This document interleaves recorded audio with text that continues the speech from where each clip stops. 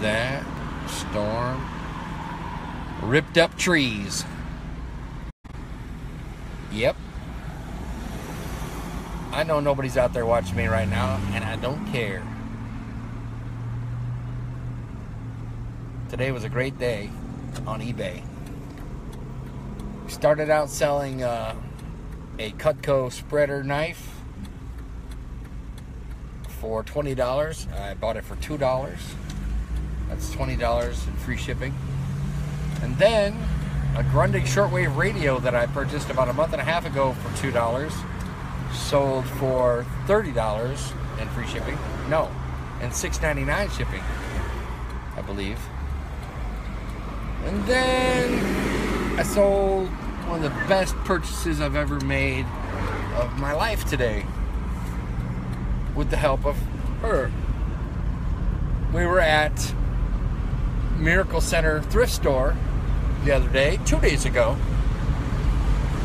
and we were checking out. We had bought a couple things, and she points over to this cabinet and says, "Hey, what's that? What's that?" And I go, "I don't know. It looks like a duck call." So I asked the lady, I said, "Can I get into the cabinet?" And she's like, "Sure." So I grab it, and it's in an envelope, or in a baggy. And it's got a sticker on it, orange sticker. Everything half off at that place with the orange sticker on that day. The sticker said $20. And there was some writing underneath it, and I didn't pay attention to it. So I was like, $20, so this duck call is $10.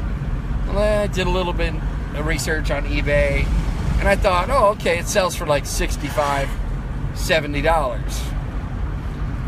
Well, come to find out, when I get home, well, actually I looked at it, and it said it was a Commander by Phil Robertson, a cut-down model. I'm like, oh, that's Duck Dynasty. And it's wood, so it's kind of old.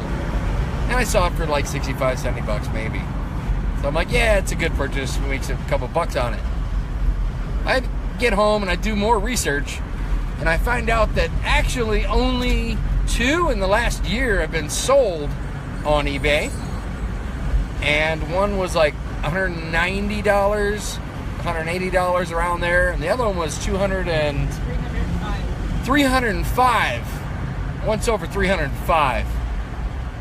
So I was like, oh, I have something way better than $65.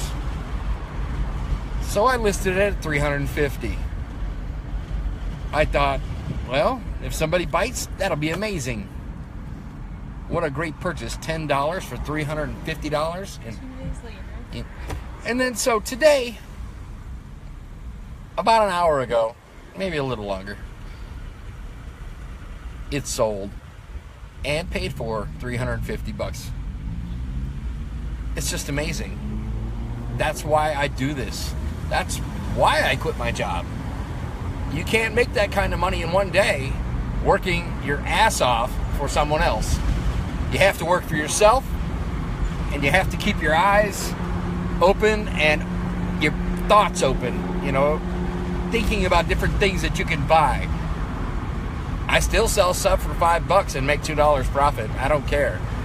But anytime I can get profit like this, I'm excited. Well, good luck out there. See ya.